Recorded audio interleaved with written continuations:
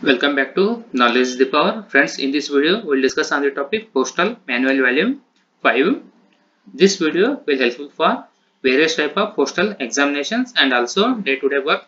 Particularly in this video, we will discuss on the topic Parcel Bag, Insured Bag, Registered Packet Bag, Transit Bag, Account Bag, Branch Office Bag, Cash Bag, Special Bag, Camp Bag.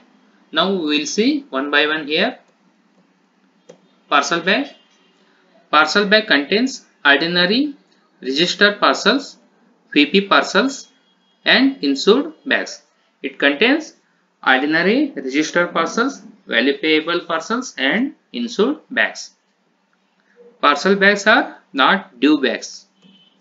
It is also contains a parcel list in which all the registered articles of the parcel mail are entered in detail.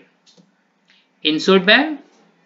Insured bag is intended to give to insured parcels so as to afford them greater security. It contains insured parcels and having more security for these parcels. Insured bags are not due bags or unusual bags, nor they contain any list of their contents. It will not contain any list which are the contents. Insured bags never dispatch loose but is always enclosed in a parcel bag or mail bag. It is placed inside the parcel bag when a parcel bag is made up for the office or section to which it is addressed. Insured bags not dispatched loose, enclosed in a parcel bag or mail bag. Registered packet bag contains heavy registered packets and a registered list. Registered packet bags are prescribed when justified. It contains heavy registered packets and registered list.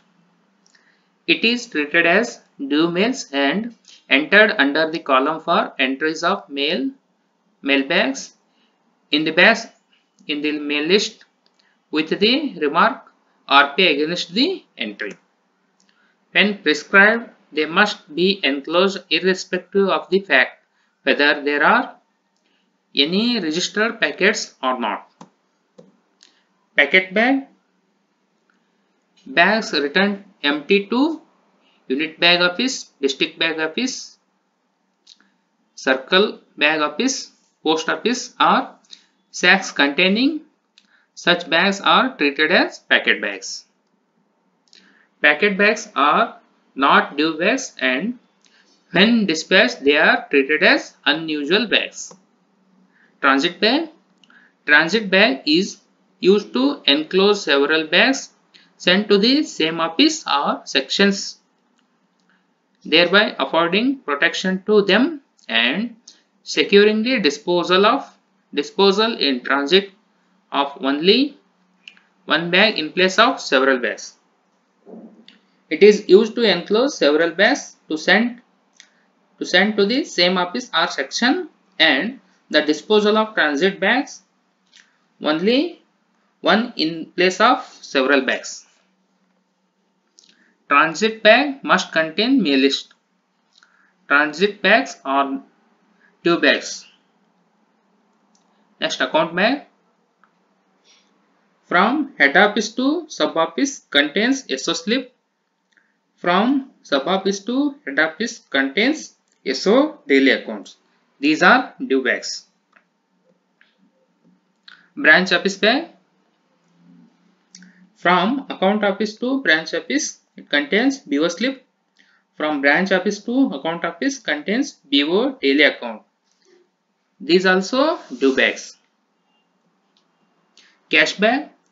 Cash bag is used to enclose remittance of cash between the post offices. It is used to enclose remittances of cash between the post offices.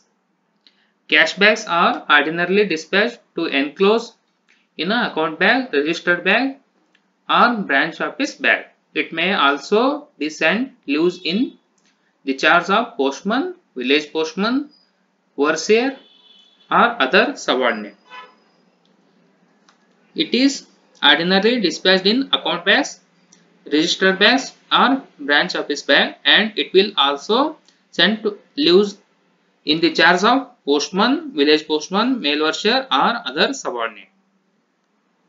Cash bags are not due bags. Special bag is used to enclose correspondence of the higher officers of government mentioned in the Post Office Guide Part 1 as identified to privilege and the correspondence of the Director General of Post when on tour.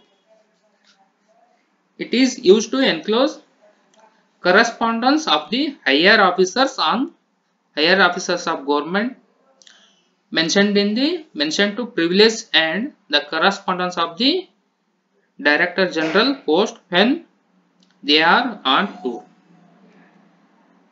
Special bag contains unregistered and registered articles of the letter mail. It contains unregistered and registered articles of the letter mail. Special bags are not due bags, but when they dispatched, it will be treated as unusual mails. Camp bag is used to enclose the office files and other official papers and enclosed by the secretariat or headquarters offices of the higher officers mentioned in clause 198 of the PO Guide Part 1 for the higher officers in camp and vice versa. It is used to enclose the office files and other official papers which are closed by the secretariat or the HQ of the higher officers mentioned in the clause 198 of the PO Guide 1 when higher officers are in camp and vice versa. Camp bags are not due bags, but when dispatched, they are treated as unusual mails. Thank you for watching. Please subscribe the channel.